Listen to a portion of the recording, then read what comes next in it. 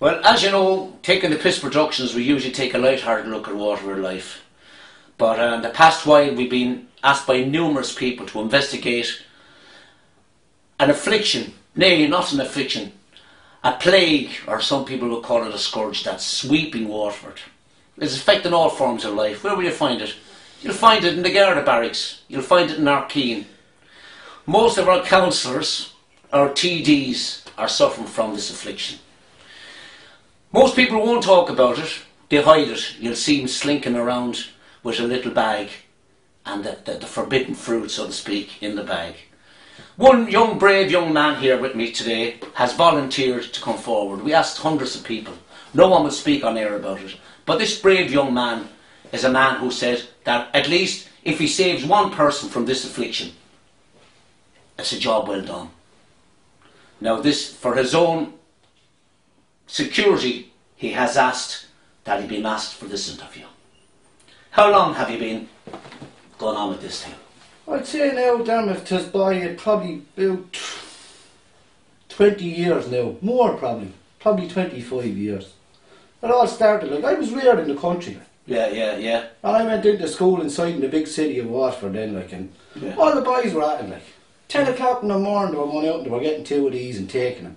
Yeah. And they were just, every weekend in at dinner time. Yeah. Taking them non-stop, like. They go home in the evening, then they take more of them. I was wondering what the big thing was, so I said, I'll have it. So I started on. I had one, 10 o'clock in the morning, probably one 1 o'clock in the day, one when I go home. But then I was getting two before I go to school, two when I was 10 o'clock, two then again at 1 o'clock, and more then when I go home. And I was at it every day. Well, I'll tell you a very quick story now. Some weeks ago, I was on the train to Dublin, and there was a very well-known politician from Waterford, who shall remain nameless for obvious reasons. And I saw him, I was passing up to go up to the toilet, and I saw him unwrapping a piece of paper and taking one of those. I couldn't believe it. The whole place is on it, damn it. The whole place have them. They're taking them morning, noon and night. And like these shops are selling them blatantly. Yeah. They're not under the counter, they're up on the counter when you walk in. They're just selling them. Unreal. Now, excuse me for laughing, it's just a few. I tell you, I actually was recently in a shop and I saw a guard coming in.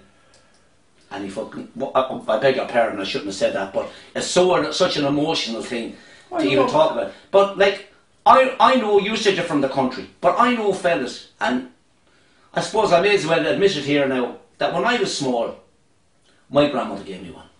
But because she took them herself. I know, yeah, but she was the whole place. My father was reared on it.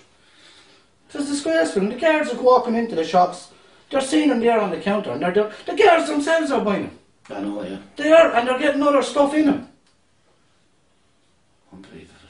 I don't know where it's going to end like. Well, now, I mean, I know, like, they're talking about opening up a special place in Arkeen for people afflicted with this. It won't do any good, damn it. They're still going to take them. They're there. The people are just selling them off the counter. They don't care. The guards don't care. They're just there. And at the moment now, are you off them or are you on them at the moment? I didn't take one now with, I'd say a year, I'd say. I couldn't. And did you have withdrawal symptoms now? Because I mean, I know you're something from the country, so you're not on as long as a lot of people who be living in the city. You probably didn't have the opportunity to get them as frequently. But did you have any adverse reaction by giving them up for a while? I did. I got the shakes and I started losing weight and I was falling away to nothing. Like when you're on them, you'll eat all around you. Like. Yeah, unbelievable. It's just non-stop. But I mean, the thing about it is, I believe that even like there is a kind of an element of poison. I believe, is it true that there's certain toxic elements in those? It's not really. No. Well, depends on the ones you get. Like. Yeah. Some of the ones you get to be all really, really white, like, and covered in this stuff. Yeah. Other ones will be really, really hard. The really, really hard ones now are very hard to stay off. But I heard from good sources that there's even red lead in some of those. There is. There is red lead. And they have salad in them as well. Oh, shh. Mayonnaise and onions. And tomatoes. And that's how they cover up That's how they the real demon. Yeah. with all this stuff. There's fellas getting sausages in them and all that. Oh, for God's sake. With red sauce and an egg. Do you ever see one with an egg in it? No, no. If that egg is not hard boiled, it goes all over the place. Really?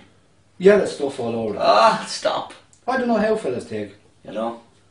And, like, I heard now that it's some of the ones lately, and I remember years ago that some of the stuff could be soft. Oh, yeah. But I believe now, at the moment, there's stuff, it's like rock, hard as a rock, some of them. Hard out. You could bust them off a fella's head, some of them. I'm not joking. Solid. And you could lose a tooth dead eating, man. You know? So what's your answer? I mean, the thing is, you said to me that you'd like, as if one young person in Waterford is safe from this scourge, it's a job well done. Oh, yeah. I'd be happy. You'll be happy? I'd be very happy, yeah, yeah. Well, what would you say now? We say there's a new government coming in now. What would you say that should be done? What would you say? Say it straight to the camera there. What are we going to ban? What would you want to see banned? Blaze. Red Lady Blaze. Yeah, well...